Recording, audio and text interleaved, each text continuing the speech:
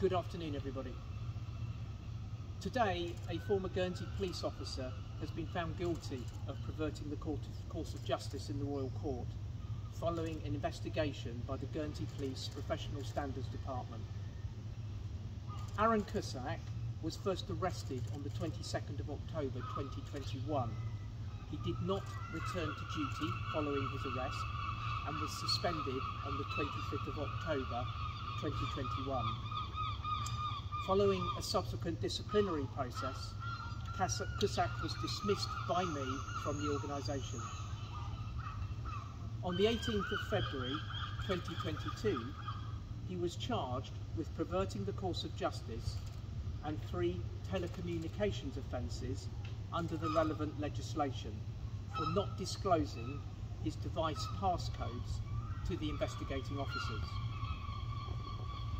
On the 19th of January this year, he pleaded guilty to each of these offences for failing to disclose the passwords. He will now be back before the Royal Court for sentencing on the 25th of September. This misconduct undermines the trust and the confidence of our community in an organisation that is here to protect and serve and keep the most vulnerable safe. As shown in this case, Cusack did not do this and did not provide the level of service we should be delivering to members of the public. For that, I publicly apologise. The behaviours of this specific individual do not reflect the values and the high standards that the community rightly demands from us. It's this conduct and behaviour undermines the credibility and the hard work of every serving officer and member of staff within the Guernsey Police.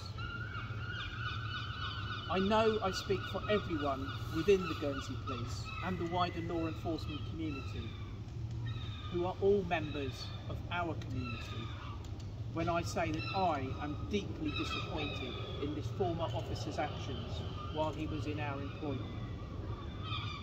I would like to reassure the public and be very clear. Any member of our staff who does fall below the high standards we hold cannot and should not be in a position of trust within our community. As an organisation, we will always take necessary action to identify and robustly deal with such conduct. Serving officers professionally identified and secured the evidence in this case which led to the conviction. Our management team took immediate action to suspend this officer as soon as practicable, and he was dismissed by me from the service also at the soonest opportunity. I understand how the community will view this case, particularly with respect to the broader policing issues that we see in the United Kingdom.